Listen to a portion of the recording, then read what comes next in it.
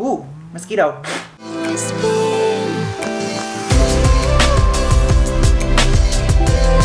Hello, people of the internets. Look, I'm back to sitting on my casting couch in my garage. My mother would be so proud of me for saying that. Anyway, I cleaned off the couch, so I have a place to sit in the garage now.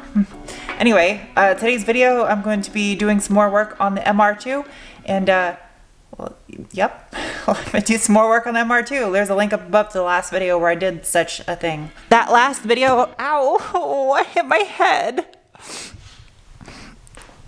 Anyway, the last video I worked on the MR2, I made that new harness for the driver side speaker, and I said I was gonna do the passenger side off camera, but I have no life off camera.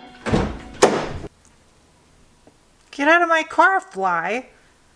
The main purpose of this video is not going to be putting this speaker in on the passenger side. It's going to be doing something that I think is damn near impossible. That right there is a factory Toyota glass windshield on my 91 MR2. For those of you who know a little bit about cars, it's hard to have a factory windshield on a car this old. However, you can see this one has a lot of scratches from the windshield wipers going across the surface of it. Ah, right here. Yes. I ordered some stuff right here. It looks pretty gnarly. I'm gonna have to wear a respirator when I do this, but I wanna see if this works. This stuff right here looks like something out of Breaking Bad, except the wrong color, is CRL, Cerium Oxide. This is a compound that when mixed with water should remove scratches from glass. I thought that said shower doodle. It says shower door direct. I can't wait to take a shower doodle tonight. That sounds funny.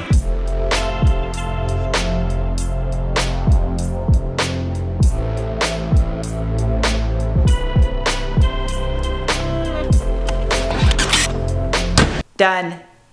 Front speakers are fully wired up. Tweeters too, and they work. It sounds good. I'm debating whether or not I should add a small subwoofer though. Don't worry, I'm gonna get to the point of this video here in a second. So the MR2 from the factory came with a small subwoofer that goes down behind the seat right here, like underneath that lid. Let me know what you guys think in the comment section below. Should I add a small subwoofer like how it came from the factory, or should I just leave it out? I really don't know. I'm not like a sound nerd, so I gotta go do some stuff.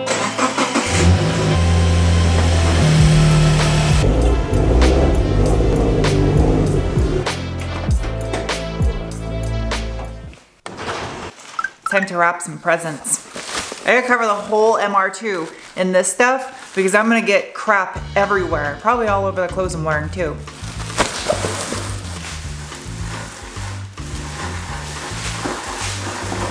Okay.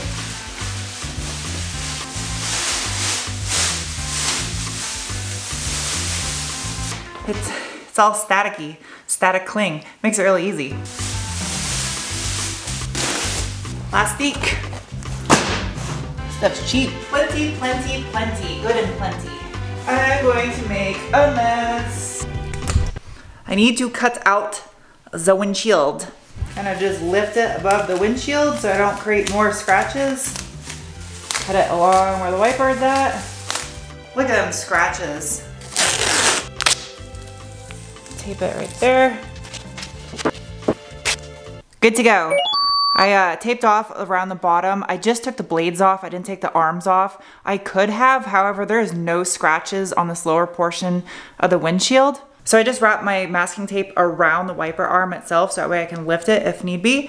And I think that's good enough. The bulk of the scratches really start about mid-windshield and then they go up to the top. There's just a very fine one that goes almost as far down as the wipers, but not quite. The benefits of being tall. You didn't see that. I didn't put this away dirty. Just ignore that. I don't know, right here, this guy's foam. I need felt. These things work good too, 3M eraser. It's obvious to me now why Amazon is so successful, because last night I went to 3 different stores trying to find a felt wheel to buff this windshield with, because that's what I've researched works best. Couldn't find anything. The best thing I was able to come up with is this guy right here. It says it's to be used with abrasives. I don't know, it's made out of like a sheep's ass, I guess. Either way, if this fails to remove the scratches from the windshield, I'll spare the hassle of the diet tab guzzling mouth breather in his mom's basement screaming in the comments section about using the improper tools to do this. I'm gonna start out with this guy. I'm letting you know right now the correct thing to use to do this would be a felt pad. At least from the research, I have too much water. At least from the research I have done, that's the best thing to use.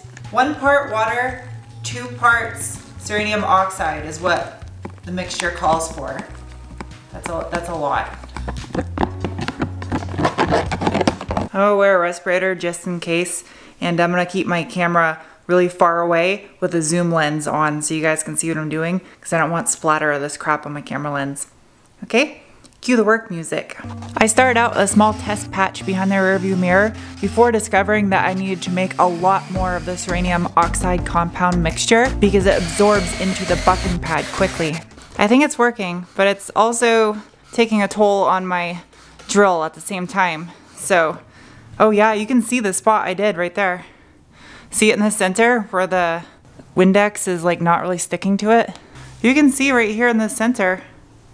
It is less visible. It's a ton of work though for not a ton of results.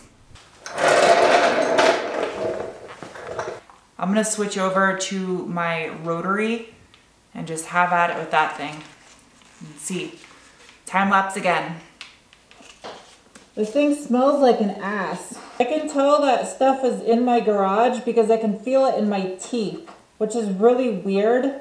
I don't know if it's like reacting with the fillings in my teeth, but I'm gonna keep this respirator on. It took a while of trial and error to find out a mixture consistency that worked well. If I had too little water, it wouldn't stay on the windshield long enough to do its job. And if I had too much water in there, it would just get thick and then dry out and then fling out into powder all over the place. Round 2. All right, I did the very edge over here so far. So the center I haven't really done. And we'll go down here and you can see, here's all the crap right there. But if you get closer over here, it's pretty good. I mean, there's still some scratches there, but it's a lot better considering I'm not using a felt pad. I mean, it probably would have been a little bit more effective had I used a felt pad or one specifically designed for glass, but for just winging it, which was the whole purpose of this video, was just to wing it, it's not bad. Another important tech tip is make sure you do not get the glass hot when you're doing this, because if you get the glass hot, your glass will crack.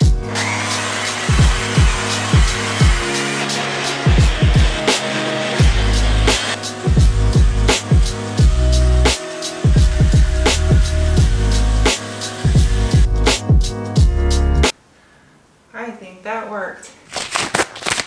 Goodbye. I will miss that car. That was one of my favorite press cars I've ever reviewed. That's what I'm talking about. Look at that. It worked. I had to do a special little trick to get it to work, but yeah, buddy, the scratches are gone. So what I was using was a foam pad on the rotary and it was not working. So I know this is ridiculous, but I put a cotton pad that doesn't quite fit because I don't have one for this diameter of the rotary on there. The difference between the felt and the cotton, and the reason why you're supposed to use felt, is the fact that this thing has a bunch of holes in it, so it doesn't hold the liquid, it just slings out all over the place. Whereas this retains moisture and allows it to create like a paste and sit on the windshield for a longer duration of time. Basically, it was a trial and error situation that I learned from, and now I got one last thing that I need to take care of. If you look at the windshield right here, you see there's no scratches. But as soon as you follow it down to the very edge, there's all the scratches again. So I need something that's small to get into that area. And luckily I have one of these little guys. It's dirty, I gotta clean it real quick, but it's a tiny cotton one that goes on my air compressor tool, which isn't gonna last that long because it's a small compressor, but I don't need to do a whole lot down there.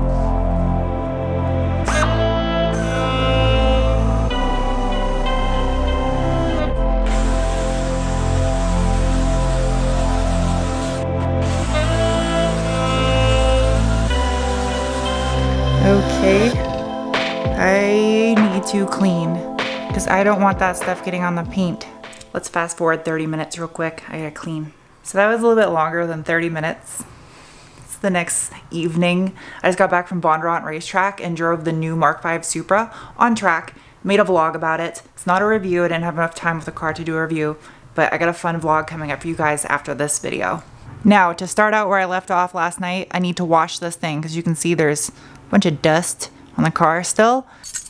I can't leave this windshield unprotected now that I got it all polished, but I also got to wash the car. Oh my god, I need gas bad. The sun is so bright I can't see anything behind me. I need to put a backup camera on this car. I just noticed right here I have a small rock chip on the windshield. I definitely need to get this rock chip taken care of, so all this work wasn't for nothing. You can see there's a lot of pits on the windshield anyway though.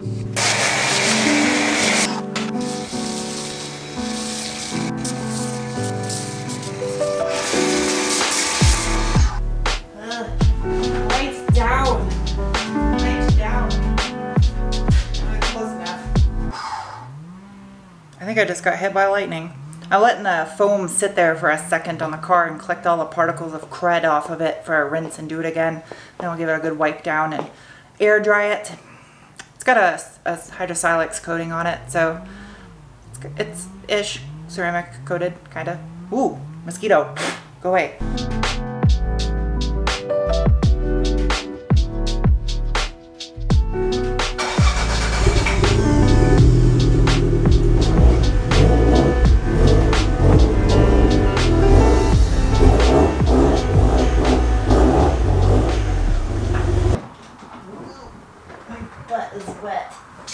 Seat is wet.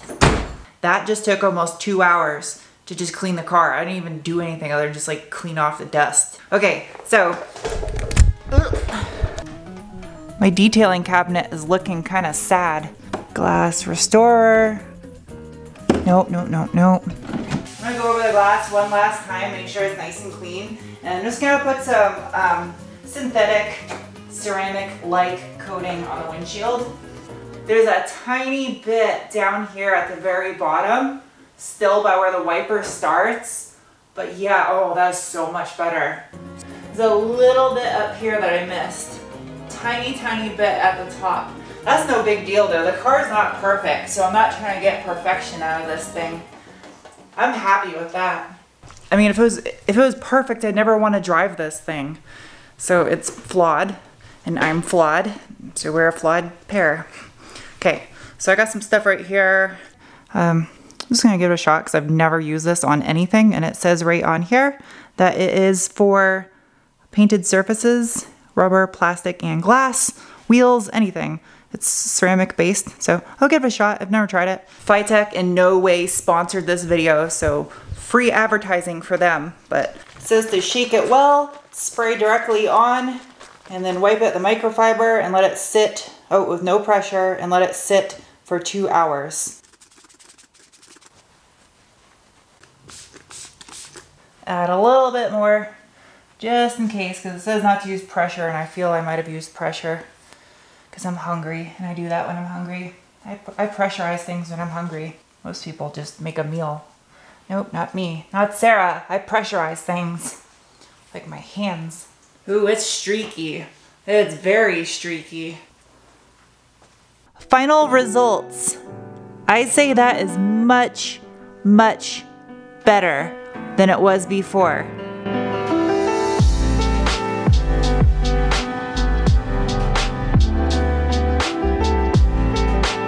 I say that's complete. Now the next task I have for the MR2, I have all the bushings here for it now to do the complete suspension bushings, and I still have to hook up my boost controller, wideband boost controller on the car. So those are the next two things, and then gotta drop the fuel tank and fix the heater core. That's gonna be fun. So hope you guys enjoyed this video, and I'll see you soon with another. Bye.